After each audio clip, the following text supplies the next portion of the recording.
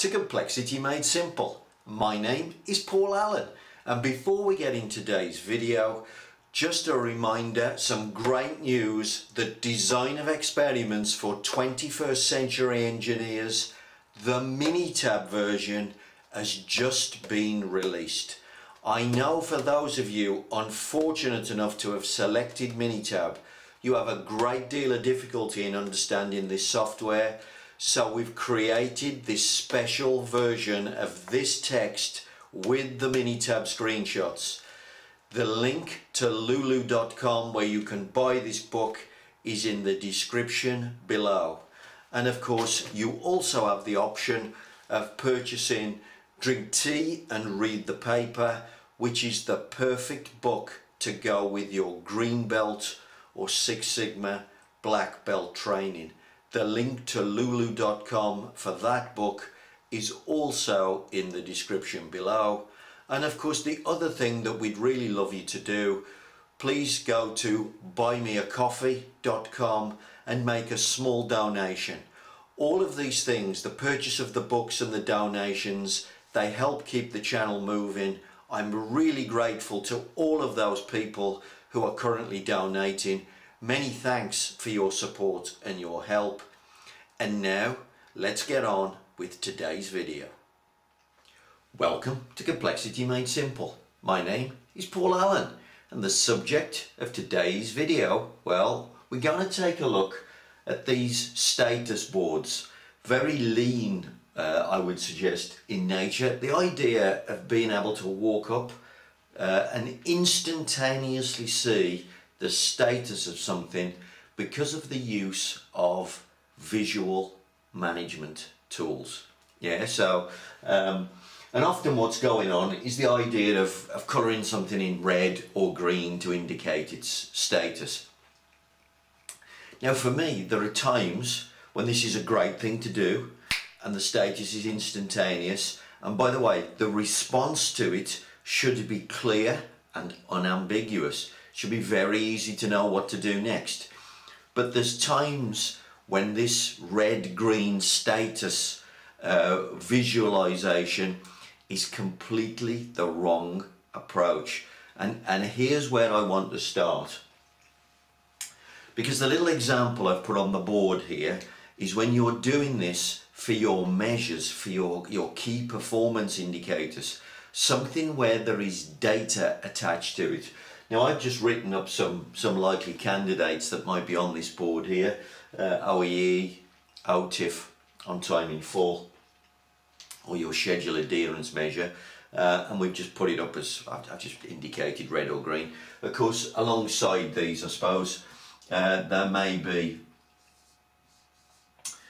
some numbers written in there, so we may see the actual figure written in. And then we've got this red or green status. Now I have to fight constantly with people where they've collected, in some cases, large amounts of data, really valuable data that would help them to understand their process, and then they literally throw away all the value by just looking at a single data point. These measures, because they are measures, because they are on a measurable scale, it's variable data. All of these should be on a graph. Yeah, so what you should be doing here, you know, let's take the OEE as an example. This whole thing should be on a graph, because when you look at the single data point, the graph is telling you something. It's telling you what you need to do next. And this is valuable data. And it literally is free information. You've collected all this data for months and months and months. Avoid this. Avoid the single data point. You know, what does this mean? I mean, if you look at my example here, 65%, you know, if you just look at that figure, Go, well, what does it mean? Well, in this case, look, that's a very low result. How do I know it's a very low result? Well, because I can compare it to the rest of the graph. I can't do that if I don't have the graph in front of me. You know, what would have happened if this was 65%?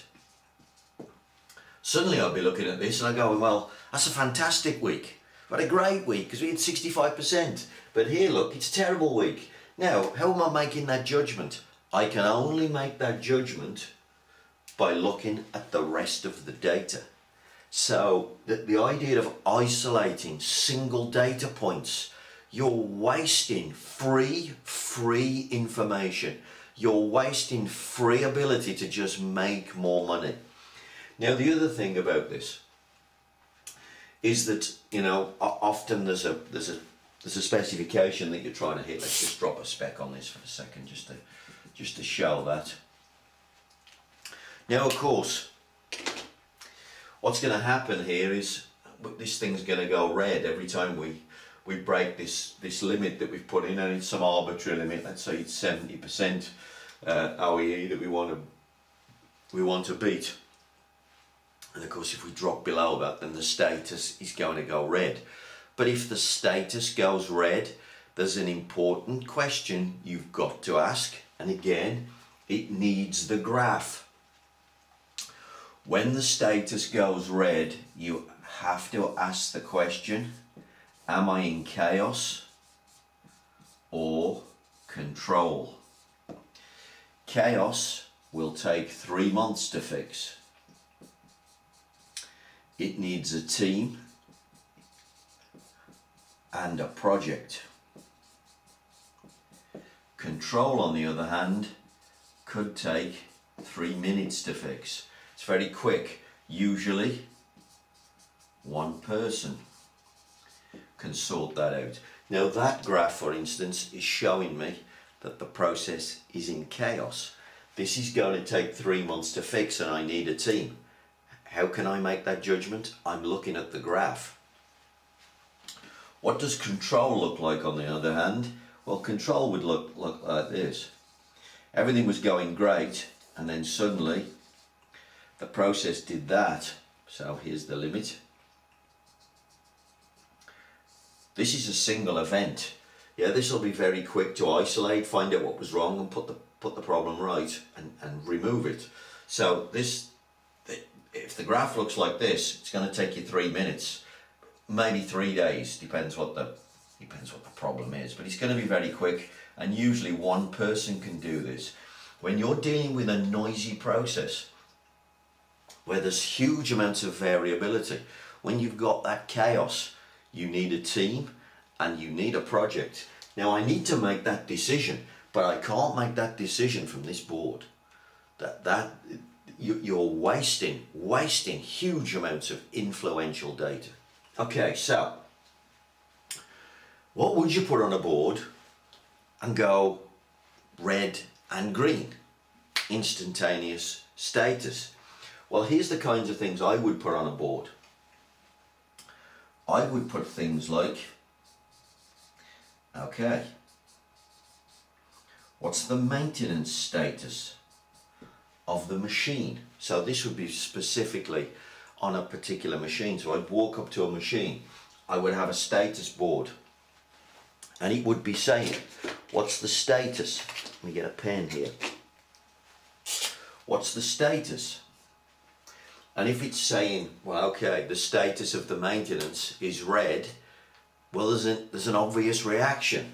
Stop the machine and do whatever maintenance routine you're supposed to do. So there's no problem-solving routine. There's nothing extra to be done here. It's literally saying you have a status which is red and it needs to go green. That there is no intermediate value. There's no different values like there is up here. It's either right or it's wrong. What else might you have on here? So you might have, has the maintenance been done? Let's have a think. Have the TPM checks been done? Do you have all your skilled or trained labour in today? Yes or no? But the answer's no there. And again, they're just yes or no statuses. You're either where you should be, as in all your skilled people are in, and therefore everything's right with the world. All your maintenance is being done, therefore everything's right with the world. What else might you have here? You might have our standard settings being used. Yeah, so again, what's the status? Yes or no? And if you think about this, this really is predicting forward. This is looking backwards. You see what this is saying is, let's say you do this status in the first hour, then you walk up to the machine. Well, if you've got some red flags on the status board, we didn't do all the maintenance routines on the weekend, we have some skilled people that are missing today, or we're having to use non-standard settings, that's a red flag. That's saying these numbers are probably not going to look great tomorrow. This is a forward-looking thing, because it's basically saying if you allow this to continue, your performance is going to be shocking. Put it right. And there's no problem solving or analysis to be done necessarily. You're either status green or status red. Status red is not allowed. Status green is where we need to head to. Put it right, and put it right now. And it's telling us forward performance will be terrible if we don't do this. So this is forward looking, this is backward looking. Not only that, this is a waste of great data. You know, we should be looking at graphs. Where it's a measure and we can look at the graph, then do it. Where it's a status and we say, is the status as we intend it to be? Yes or no? That's when you use the visual management. And that allows senior management to walk the floor and to instantaneously see where there is risk for today's production, to put the risk right, and to guarantee today's production, to guarantee these figures are going to be good. And that's where you should use red or green, when the status is just very digital. When it's a measure, then you don't want to say we've broken the target, we haven't broken the target. That's not really a status board, it's not really a red or green board. These techniques, as I say, they're very prominent in lean. They are great techniques because they can guarantee performance. But if you start to do it in the wrong place, you're beginning to ruin great data, and you're beginning to ruin great information, and it'll drive you to take silly decisions as well. Because of course, if you look at this, what happens tomorrow? Well, it goes green, it dropped red, and then it quickly goes green, and then it stays green, and then eventually goes red again, but it quickly goes green again. It doesn't encourage you to actually fix the problem properly because you're not looking at the pattern. Use these status boards correctly. They are brilliant. Guarantee your output. Use your data correctly. They are brilliant. Take long-term process improvements. If you use the two correctly, you'll make pots and pots of money.